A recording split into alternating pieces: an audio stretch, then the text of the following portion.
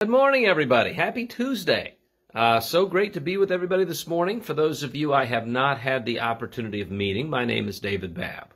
I am an associate pastor at the River at Eureka and have been bringing you your Tuesday devotionals. Pastor Tim does Monday, Wednesday, and Friday. My incredible, amazing, wonderful wife Jenny has been doing Thursdays, and I do the Tuesdays. What's nice about these is they're live every morning at 8 during the week, and which is great, but obviously because they're posted on Facebook, we're also going to be putting them on YouTube as well. You can watch them whenever convenient. It's also nice you can look back at the ones that you missed and rewatch those to kind of stay up to date, or share them with folks that you think might need the love of God or the message of Christ during what's going on. Last week, I introduced you to the Apostle John. I would recommend, if you have not watched that devotionals last Tuesday, that you look it up. A little bit of a biography. I'm a big believer that in order to understand the message better, it's always a good idea to understand a little bit more about the messenger. John is the fourth gospel and very different from the other gospel accounts. Now, Matthew, Mark, and Luke are very similar to each other, and that's why we refer to them as the synoptic gospels. And some ask, why a fourth gospel? And this is getting repetitive, right? And I think the best answer that I've ever heard was spoken by a very, very early Christian in the first century. He was a Christian writer, and he gave a great answer. He said, I don't believe that there are four gospels. He said, I believe that there is one fourfold gospel. And the reason that he said that is because all four of them have some significant differences as it relates to telling us about the person of Jesus Christ. For example, Matthew, which of course is written mostly to a Jewish audience, emphasizes Jesus as the Messiah, the one that was foretold, the one that was prophesied, and he'd be coming and was going to be the Jewish Messiah. Mark was written to the Romans and reveals Jesus as a servant. I mean, over and over again in Mark, you see Jesus talking about how the Son of Man came not to be served, but to serve and to give his life. And Mark likes to depict Jesus as taking off his garment and wrapping around his waist and washing the feet of the other disciples. We see this big emphasis in Mark as Christ as a servant. Luke was written to the Greeks, and he likes to show Jesus as the perfect man. See, this perfect, glorified man. And then in John, we're going to see this together, that he very clearly wants to declare Jesus Christ as God. And so what a beautiful, rounded picture we get of Messiah, servant, perfect man, and God. And when we get to the Gospel of John, it seems as though he's not writing to the Jews or to the Romans or to the Greeks. It's as though the audience is the entire world. And it presents Jesus probably in the fullest of his own character. It speaks of him as the Son of God, in fact, as God himself, as God in a human body, God in human flesh. And you'll also notice that John goes back in his genealogy in verse 1 all the way back. Further than Matthew, further than Mark, further than Luke, to the very beginning itself. Like the book of Genesis type of beginning. John, verse 1, chapter 1, verse 1, in the beginning was the Word, and the Word was with God, and the Word was God. He was with God in the beginning. Through him all things were made. Without him nothing was made that had been made. In him was life, and that life was the light of all mankind. The light shines in the darkness, and the darkness has not overcome it. It's the word of God. Thanks be to God. Amen.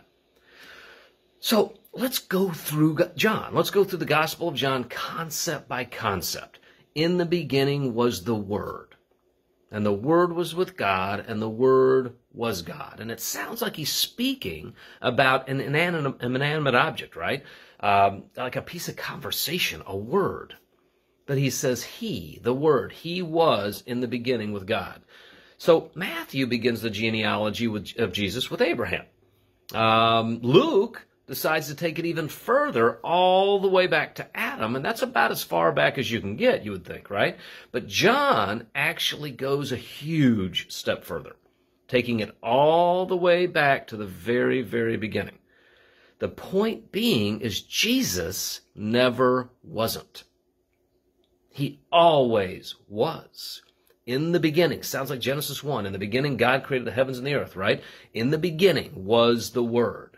But it sounds strange to be talking about a human being, a person, an entity, as an entity with a human body, a personality, and to call that personality by the term Word. It sounds kind of mystical and ethereal, right? Philosophical. So what's with Jesus being called the Word? Well, see, the Jews would sometimes refer to God as the Word. The Hebrew word is memra and the Greek word is logos, and that's because the Jewish people have such a high respect for God that they would never use his given name from the Old Testament, Yahweh. They wouldn't say Yahweh said or Yahweh did. It was this perfect holy name. They would either say Adonai or simply Hashem, which means the name, or sometimes in their writings like the Targums, which are commentaries on the Old Testament scriptures, they would use the word memra, or the Word, as a designation of God himself.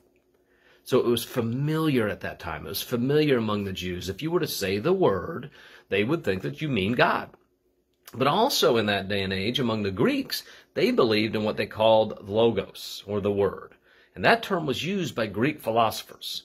You see, the Greeks understood that the world in which we live has a level of design. They believed it must be because there was a first principle, an ordering principle that they called the logos. The reason for the order in the universe, according to Greek philosophers, is because there existed a logos, the Word. So appealing to Jewish listeners and appealing to Greek listeners, remember, he's writing to the entire world.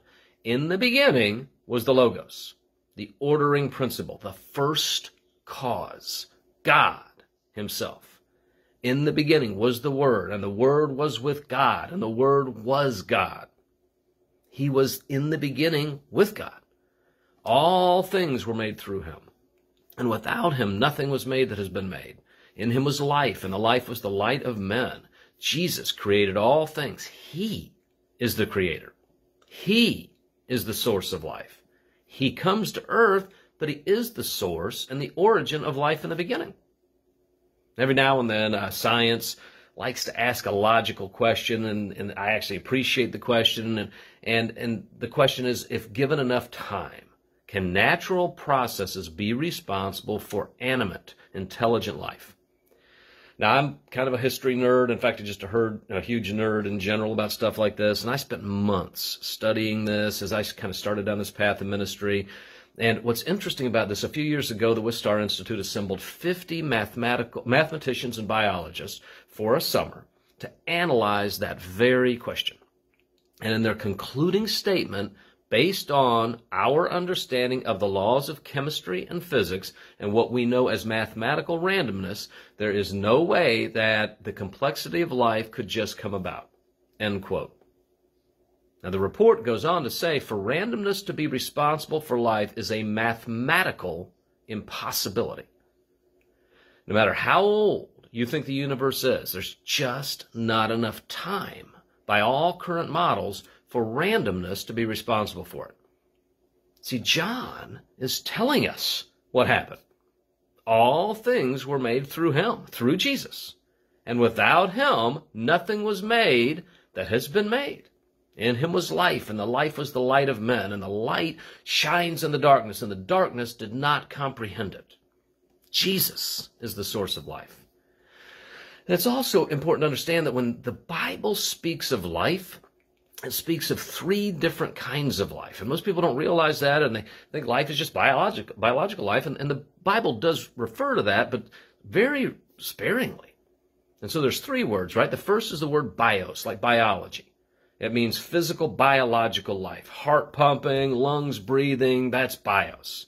And what's interesting is in the New Testament, though it speaks of bios, and it uses it almost as a backhanded negative.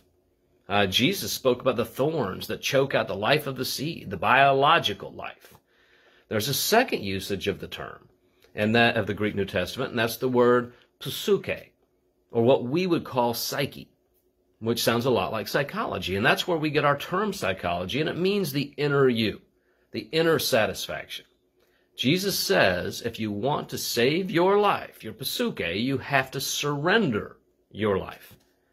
The answer to finding peace of mind and peace of soul is surrendering it to Jesus. But then there's the third use of it, and by far it takes the lion's share of all the usages from the Greek New Testament into English, that translation, and that's the Greek word zoe. Now, zoe is a theological term that speaks of the quality of life that comes from God. It will last forever. But even more than just going on, it's a quality of life that begins now and continues through all of eternity. New life, new zoe, is a result of new birth. Birth brings life. So you must be born again. And when you are born again, you get zoe, a quality of life that lasts forever. So in him was life. He is the origin of biological life. He is also the source of inner satisfaction and psychological life.